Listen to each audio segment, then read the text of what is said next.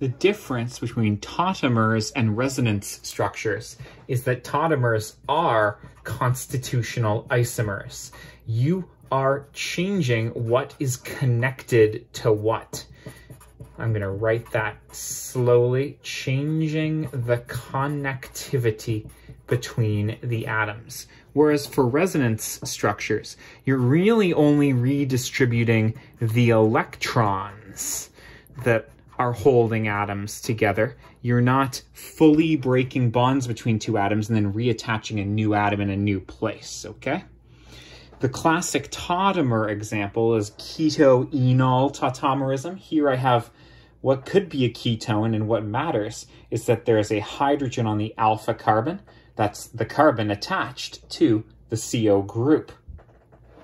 Now, this is a fully valid, structural diagram. I could have R groups or H's here. Now, that H can also be found some of the time attached to this O. That double bond would have had to break to make this happen. It actually displaces to here. This is another valid structural diagram, and these two compounds are found rapidly interchanging to become each other. It's a rapid equilibrium. But because you're breaking this bond fully and reattaching the H on another atom, it's not resonance. Resonance is when all the atoms stay exactly where they are. You're just representing it in a different way by redistributing the electrons. Tautomers are rapid equilibrium, and some bonds break and new bonds form.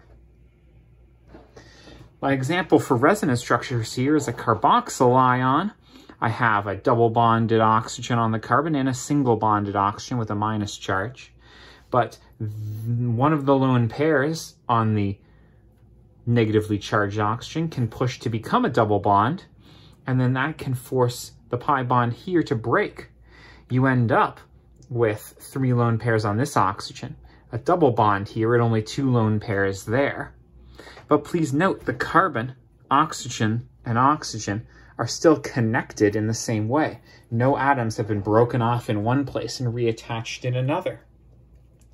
The only other thing I really want to emphasize here is that just because you can rearrange a molecule doesn't mean it always does.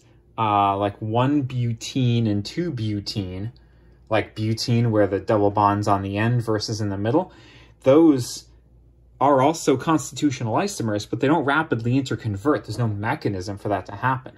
So you have to know that there is a tautomerization happening. Then you just have to accept that both of these structures exist. Well, it's one at a time, but they're rapidly interconverting.